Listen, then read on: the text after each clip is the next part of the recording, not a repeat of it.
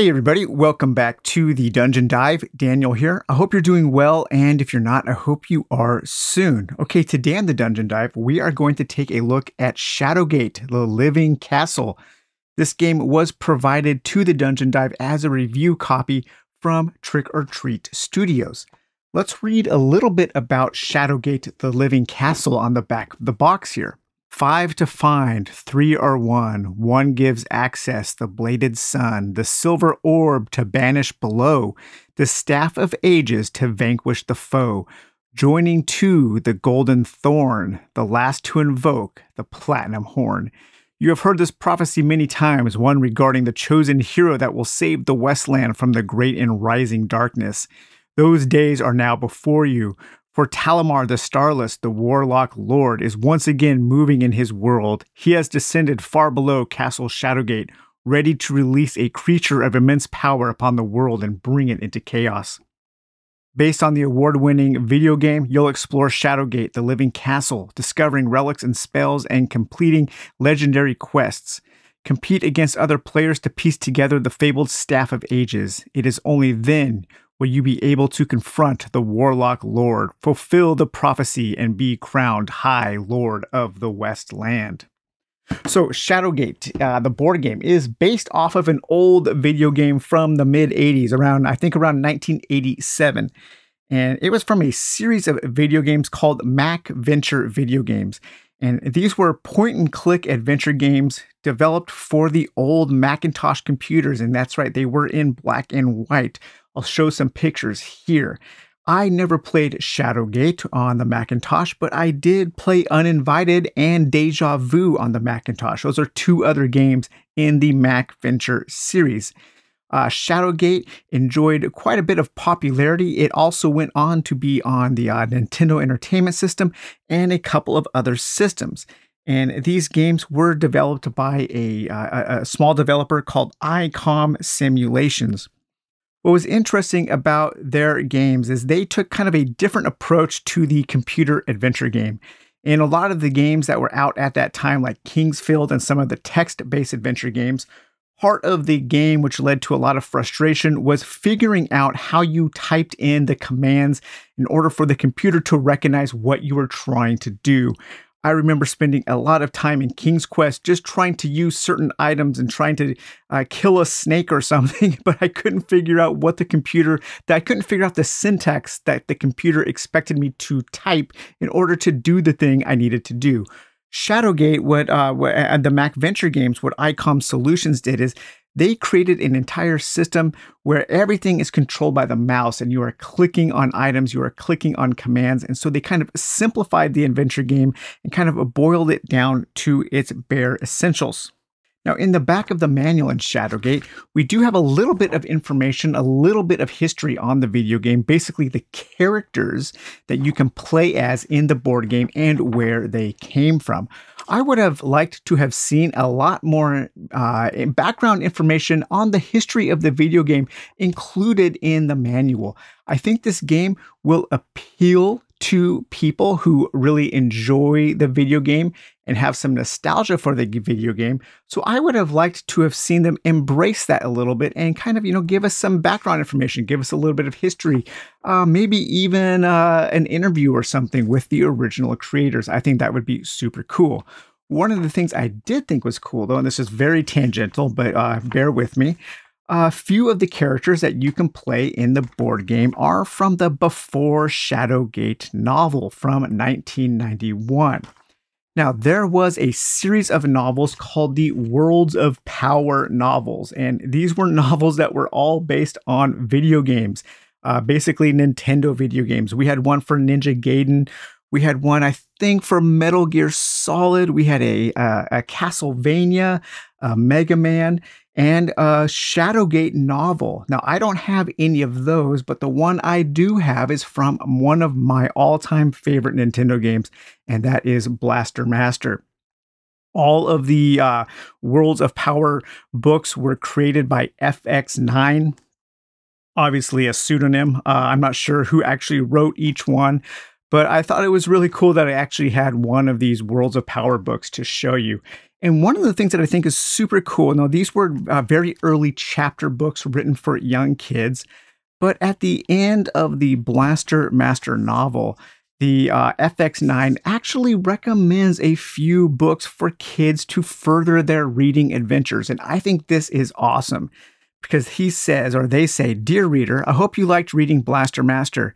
Here is a list of some other books that I thought you might like."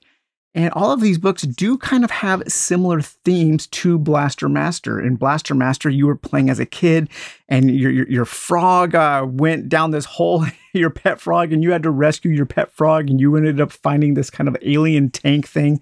But a lot of these book recommendations kind of follow a similar theme. So FX9 here recommends A Journey to the Center of the Earth by Jules Verne, My Teacher is an Alien by Bruce Coville, Starship Troopers by Robert Heinlein, The War of the Worlds by H.G. Wells, The White Mountains trilogy, I think that's the Tripods trilogy by John Christopher, and A Wrinkle in Time by Madeleine L'Engle. So very cool. These worlds of power are kind of like relics from the past, but I did just want to share this with you since I actually had one, and it is tangentially related to Shadowgate. So Shadowgate. Shadowgate is kind of an adventure game. It is a competitive game, and I usually don't look a lot at competitive games on the Dungeon Dive. When I approach competitive games, I will usually play them solo in the same way that I do, something like Talisman or something like Runebound. But those games are, the competitive nature is usually just kind of a race to see who can win first, who can beat the game first. Shadowgate feels more like a competitive card game rather than an adventure game. And so my opinion on the game may be skewed a little bit. I have had fun playing it, but I think the game would, playing it solo, I should say, but I think the game would be a heck of a lot more fun playing it competitively because of some of the clever card play, some of the clever combinations, some of the ways you can kind of screw your opponents over with some very light take that elements. So I think this game will appeal more to people who want a kind of thematic competitive game. And I don't know if I can necessarily recommend this to anybody who would just be playing it solo. So in the game, let's do a quick overview, and then we'll go into some things I like and some of my criticisms.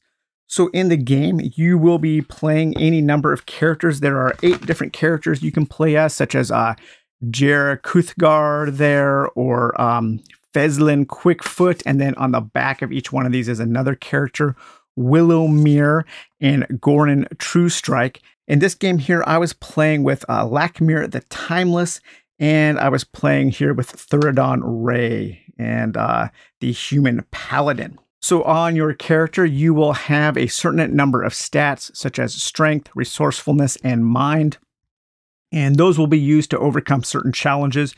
Each of the characters will have a special power, and then each of the characters will have a special power that becomes active when you are fully equipped with a complement of weapons and items. As soon as you fill up all of these equipment slots, you get to unlock your ultimate, and then you can use a super ability. And so what you are doing in this game is you are going into Shadowgate Castle, and you are trying to solve a series of quests. We're going to move down to the board just a little bit here. Okay, so over here we have a little bit of the board here, and on the board, you will always have 4 active quests. And these quests are drawn from decks of cards that range from quests 1. As you move through quests 1, you will be moving into the keep, into quests 2. As you find a card in quest 2, you will then unlock the towers and the mines. And then you can move into quests, the quest 3 deck. All of these quests can always be available at any time. You can cycle quests in and out. And that is part of the strategy, and part of building combinations is making sure to get the right quests out that you need to solve those quests. The quests will have a various costs that you have to pay or beat. So to beat this quest here in the study, I would need to have a strength power of 2 or more and a magical token matching this symbol. There are 3 different types of magical tokens here that you can get throughout the game, and then you can spend these as a currency to overcome or to solve quests. Each quest will have a little bit of flavor text at the top here. The study. You believe this hidden room must have been a wizard's private study. 3 fire pits are set into the floor. When you solve this quest, it is worth 10 victory points at the end of the game. You're going to tally up all of your victory points or your experience points, they call them here, and the player with the most wins the game. The players are working together to get through Shadowgate Tower and to beat a final boss. Final boss, there are 3 final quest cards. Each one of these will represent a final boss that the players will have to fight together. The Behemoth, the Reaper, or the Warlock Lord. Whoever lands the final blow gets 50 XP, and that is a really good chance that they are going to win if you are able to kill that final boss. But you are working together to get there. You are working together to kill the final boss, but the winner of the game is the player with the most experience points. There are a few different types of quests. We have red quests here. These are events. When these come out, they are triggered, and then usually the players will have to do something. They might have to roll some dice. They might have to discard some cards, or they might have to take a penalty until that card goes away. So red cards are event cards, such as this hidden alcove. When this card was placed on the board, each player rolls 2 black dice. Whoever rolls the highest wins, and then you get the reward here, and you would get a puzzle piece. There are green quest cards. These are monster cards. These are things that you have to fight. So the guard room. The guard room is actually a room in the video game. I watched a playthrough of the video game in my preparation for this review here. So this says your entrance into the dingy, smoke-filled guard room goes unnoticed by its intoxicated occupants. To solve this quest, you need to have a mind of 2 and a resourcefulness of 3. If you fail to do that, you get a death card. If you beat that quest, you get a puzzle piece, and then you can also take an item discard from the discard pile. We'll talk about items in just a minute. So puzzle pieces are interesting, and we'll talk about those in just a minute as well. We have these gray cards. These are just general quests here. This quest here, you have to have 2 magic tokens in order to beat this quest, and then you get 2 items. And then we also have these puzzles. So in a point-and-click adventure game like Shadowgate, a lot of the video game, your time is spent solving puzzles, combining items, using items on other items. And so this game simulates that by having these puzzle quests. And then you also have a deck of puzzle items here. So in order to solve this bookshelf puzzle, you need to find the puzzle item of the historic tome. If you do that, you will get 10 XP at the end of the game, and you can also stash your historic tome as a victory point card. So as you're playing through the game, you will be rewarded at certain times with puzzle items. Let's find that historic tome here. So there's the historic tome. So the bookshelf says here, book after ancient book, the accumulated knowledge in this large library must be truly staggering. And then if you are able to find this historic tome, the name of this book has faded, having been lost to both time and elements. This puzzle item is used in the bookshelf puzzle. And up here it tells you that that bookshelf puzzle is in Quest Deck 2. That's really important because you might find this item, this puzzle item, at another time in the game. You might have already gone through Quest Deck 2 and seen that quest out here, but it gets cycled back in because somebody didn't want to solve it because nobody had the historic tome at that time. But later on, a few turns later, you might find the historic tome in a random draw. Well, then you know that that is in Quest Deck 2, so you can start cycling quests out of the active quests through Quest Deck 2 in order to kind of backtrack back to that library. I think that's a really clever way of simulating that kind of backtracking in a video game where you might pass a locked door, you might pass something that needs a certain item, you find the item later and you come back to that item to solve that puzzle. That's super cool. I really do enjoy the way that that is used there. Other things that you might find throughout your questing and you get as rewards and you will need to equip are these item cards. And there are all kinds of different item cards. There are weapons and there are shields, different kinds of armor, different kinds of magical items. We have these general items such as torches. For those of you who have played the video game, you know how important it is to keep your torches lit in the video game. If your torches ever go out, your characters die. Well, in this game, the torch is a track and it starts ticking down. And as it starts ticking down, you will have to roll these red dice. And if depending on the symbol that is rolled, a curse token will come out that will make everybody's hero less powerful in that certain attribute. You will also start to take death cards, and as players uninvited, all of the Mac Adventure games had really cool and creative ways for your characters to die. And in this game, whenever you die, you take a death card and you will lose 5 points at the end of the game.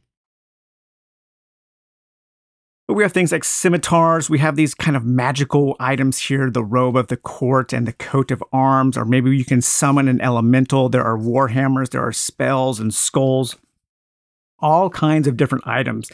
These items will give you bonuses to your attributes, and a lot of these items can also be discarded in order to solve a quest. However, this is where some of the creative card play comes. So you can solve a quest. So this quest here, you would discard 2 general items to solve the apothecary quest. Let's say I had these 2 items in my inventory, scrying dice and ancient scroll. I could discard those, and then I would gain 1 item, and I could discard a curse token. However, if I also had this item here, there's a bonus item on the quest. And if you discard an item in your inventory or an equipped item that matches that bonus symbol, those can also go into your completed quest stack, and then you can get those additional points at the end of the game. So you're giving up any abilities those cards have in order to gain victory points. And so that is kind of where I think this game really does focus on that competitive nature of the game because of this creative card use. You can either use the card to help you solve quests, you can use the cards to make your characters stronger, or you can discard the cards at certain time to gain more victory points. And so basically what you are doing is you are going through quest after quest. Anytime there is an empty quest slot, you can fill up another quest. You are competing to get quests. You are competing to get items. In order to unlock the final quest and face off against the final boss, all 3 of the staff items need to be found. Right now, one of my characters has the gallon staff and the golden horn. All we need to find now is the silver orb, and you need to find 1 specific room in quest deck 3 in the towers and mines in order to unlock the final passage to the final quest and defeat the boss. Okay, so there are a few things that I really do like about Shadowgate, and one is the art. I think the art is fantastic. All of the art is done by a company called Zojoy, and they actually also publish some versions of these Mac Venture games, I think on app versions and things like that. But the art is excellent. I love these cards. They're very evocative. The art really does sell. The look of the game comes through the art and the feel of the dark kind of twisted nature of the castle and its inhabitants. I think the iconography is good. Everything looks really, really nice, especially in, I think, the item cards. All of the items look cool. It makes me want to engage with them, and I am excited whenever I draw one of these new cards in this game just to kind of see what it looks like. I also really enjoy the flavor text on the various quest cards. A huge column of wind spins violently, threatening to lift you off your feet and hurl you into the valley below. The well puzzle. The ancient well is choked with roots and various debris that has accumulated over the years. So while all the art and the flavor text is really well done and it makes me excited to engage with the cards, the overall theme of the game can sometimes get lost, especially if you just focus on the card play and you don't get into the art and the flavor text. It can become pretty quickly, it can become more of a card playing game rather than an adventure game. And I think that's what it is. But if you're looking for something that really gives you that adventure feel, you may not find it in Shadowgate. But if you're looking for a thematic kind of card playing game where you are managing your resources, you are coming up with clever combinations of ways to cycle certain cards out of the deck and certain cards back into the deck, and using your your puzzle items smartly and sacrificing your cards for victory points to get that edge on the other players, then you might really like this game. One other deck of cards that we didn't talk about here are the Djinn Riddle cards. And these come out at certain times. They are unlocked at quests. And these are another way that you can use your items. And so each of the riddles, you don't actually have to solve the riddle. There is a little riddle and they'll give you the answer. And the answer is an item. And if you have that item, you can discard it to solve the Djinn riddle. And then each one of these will give you a certain bonus. And these are pretty powerful bonuses. So it's a good idea to maybe hold on to some of your items until you want to, until you know that you have a possibility of drawing one of these Djinn riddle cards. Because my character here, Thuradan Ray, I discarded the map sketch general item card, and right after that, I actually drew the Djinn riddle, but I was looking for that item card. There are ways, though, to pull items out of the discard deck. So again, there are some combinations. You might want to go on a quest that you can pull an item out of the discard deck in order to have a chance to solve this riddle and to get one of those special powers granted by the genie there. So overall, I think Shadowgate is pretty cool. It's not very expensive. I think it's under $50, and it does offer up a wealth of beautiful components with beautiful art and some good writing. Just know that it's not, I don't recommend Shadowgate as a solo game. Even playing it two-handed, I just wish that I was playing with other people. And so that is one thing that I don't know how well this game plays with other people, but I imagine it being a much better competitive game because that's how it is designed. And it doesn't actually feel like an adventure game. It feels like a competitive card game. I would compare this game to something like the Dark Souls card game or the Bloodborne card game. Both of those are pretty good card games, but they don't feel like adventure games. And I think Shadowgate kind of fits in that same general area. Overall, even as a solo game, I have had fun. I do want to play this game with a couple friends in order to get a more full and representative experience with Shadowgate, the Living Castle. So, all right, you guys. Well, I hope you enjoyed this look at Shadowgate, and we will talk to you later. Bye-bye.